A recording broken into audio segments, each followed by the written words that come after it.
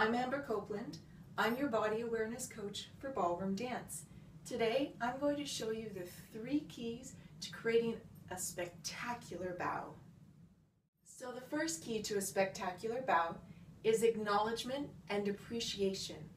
Acknowledgement and appreciation for your audience and for your partner. So the question is, how do we show this acknowledgement and appreciation?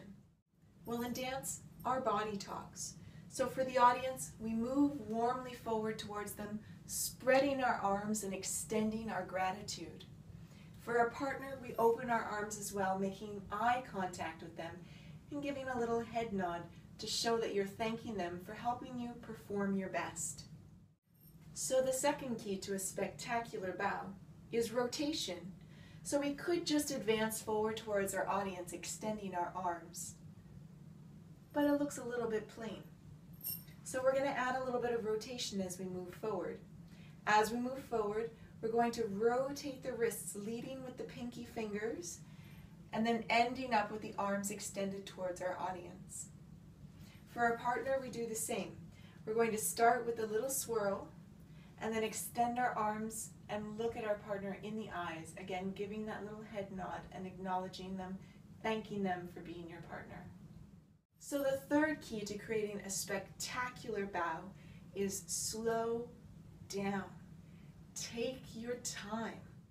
So as you advance towards your audience, you take your time acknowledging them, thanking them, and then transitioning into thanking your partner. And then even if you have to move into another position on the floor, you slowly lower your arms. When we're dancing, we want to show utmost confidence, like we own the floor. And if you watch the most confident people move very slowly. There's very little that's quick about people that exude confidence. So again, to exude confidence and create your spectacular bow, take your time advancing forward, thanking your audience, and take the same time to take your step back and transition to thanking your partner, and take your time as you move to your next position to lower your arms. So there you have it, the 3 keys on how to create a spectacular bow. We talked about acknowledgement and appreciation of the audience and of your partner, adding rotation to create a more interesting arm movement, and slowing down the movement to create the illusion of utmost confidence. So if you found this video helpful, go down below, click the like, and then leave a comment. Let me know what helped you the most.